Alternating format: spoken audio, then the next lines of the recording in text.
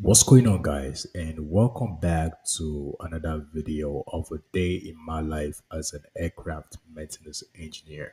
In today's video, I'm going to be showing you guys what I do as an aircraft maintenance engineer, and also I will be explaining some key components in this video.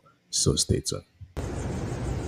In today's video, I'm going to be working on the Airbus 330, and my task for today is to replace the LP filter, which is the LP fuel filter.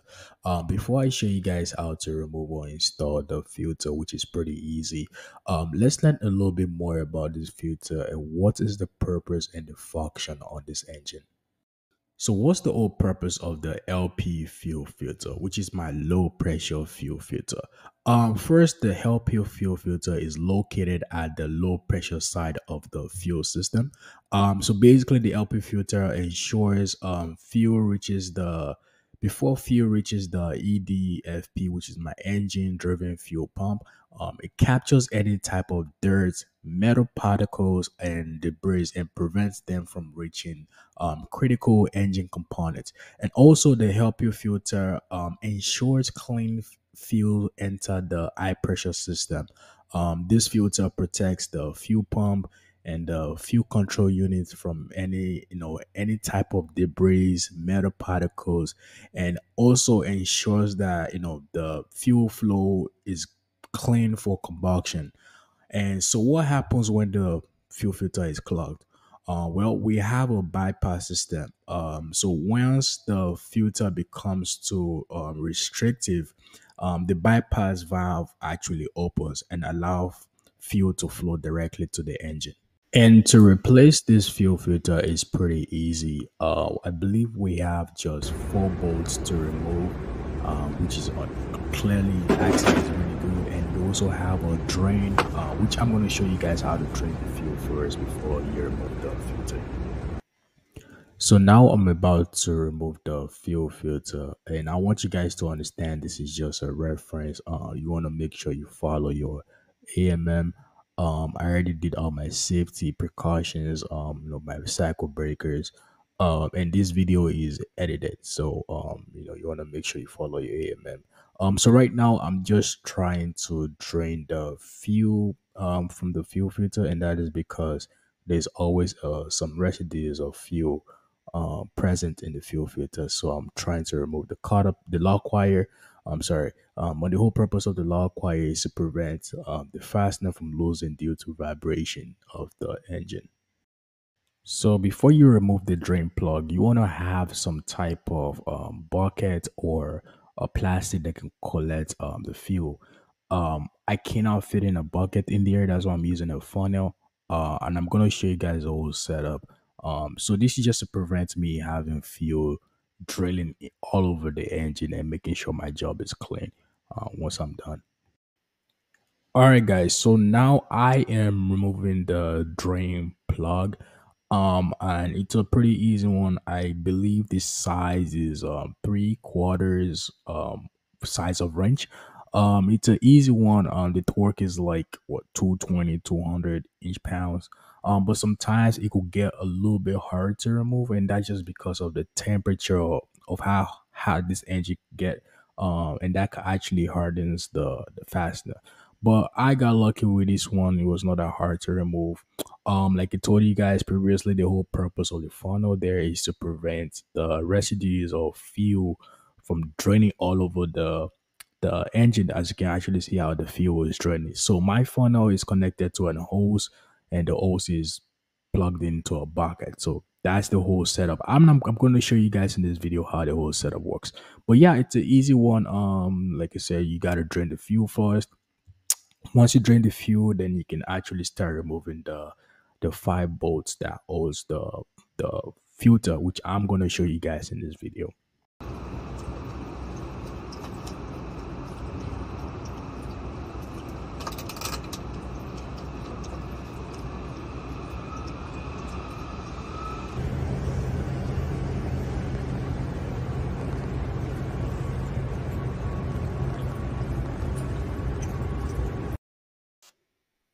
All right, guys. So now I'm going to remove the bolts that holds the filter in place.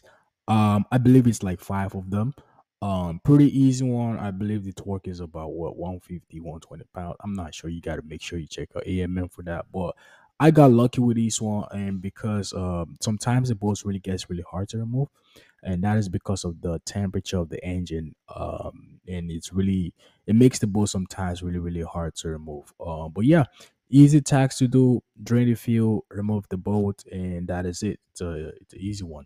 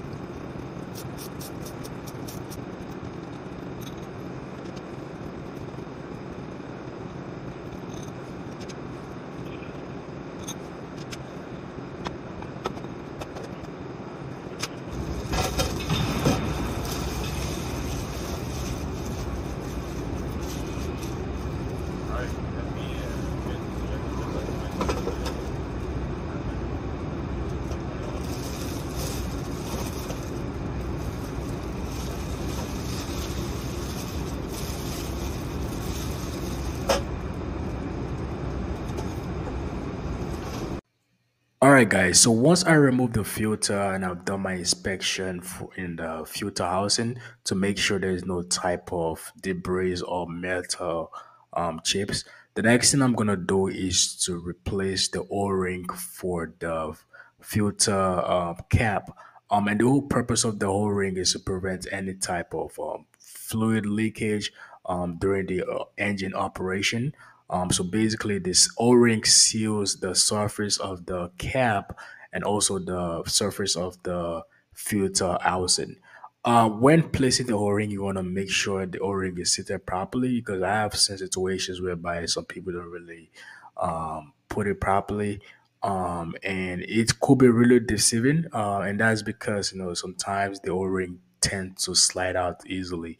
So you want to make sure you put it properly, and it's a pretty easy one. Like I said, the installation is not that bad at all. And I will be doing the same thing for the drainage plug.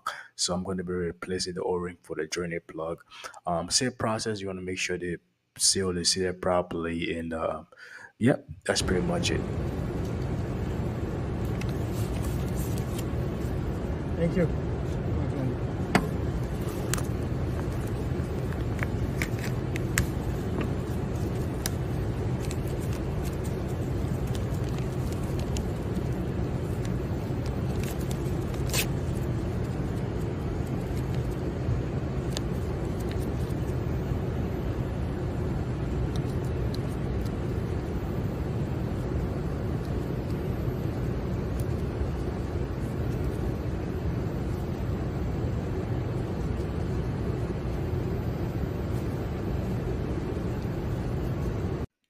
All right, guys. So now for the installation one, as you can see, there is a holes and groove on the filter and also the housing.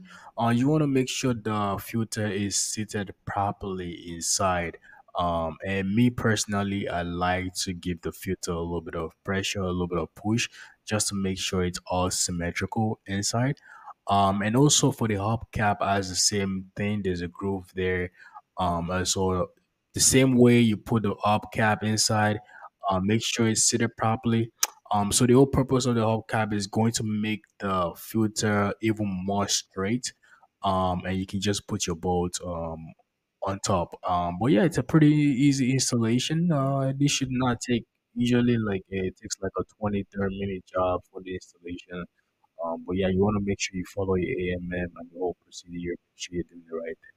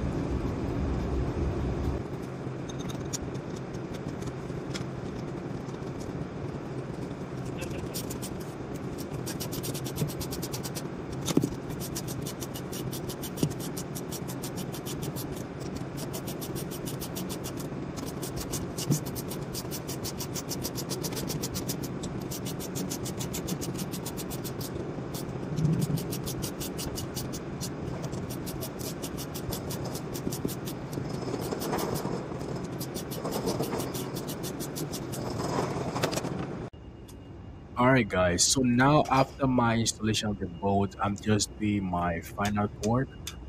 Me personally, I like to do a cross torquing, so I go diagonally. And the reason why I do that is to make sure it's seated properly. Then after I do like a round torque just to make sure I got all the bolt. Like I said, it's a pretty easy one. I believe this torque was like 220 each pounds, something like that, 200 each pounds. But yeah, you want to make sure you reference your AMM because your AMM tells you the actual torque. But yeah, it's an easy job. Like I said, it's not a hard job. It literally takes you like 30 minutes for the installation. But yeah, that's pretty much it.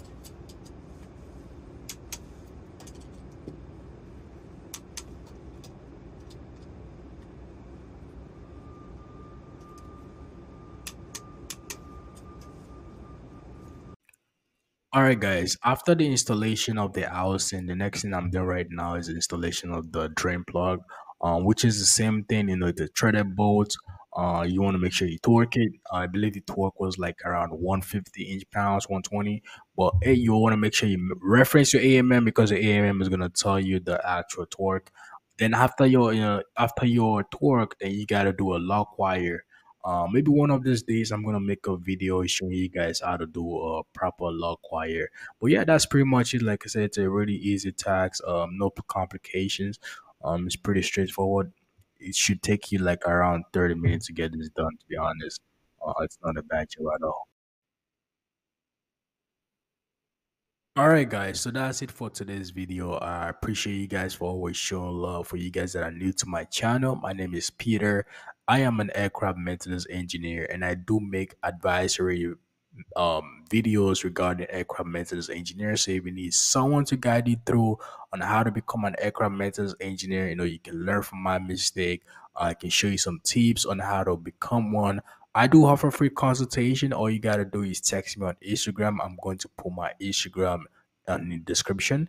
All you gotta do is text me or we can set up a call. All right. For you guys that are new to my channel, please do not forget to like, share, subscribe.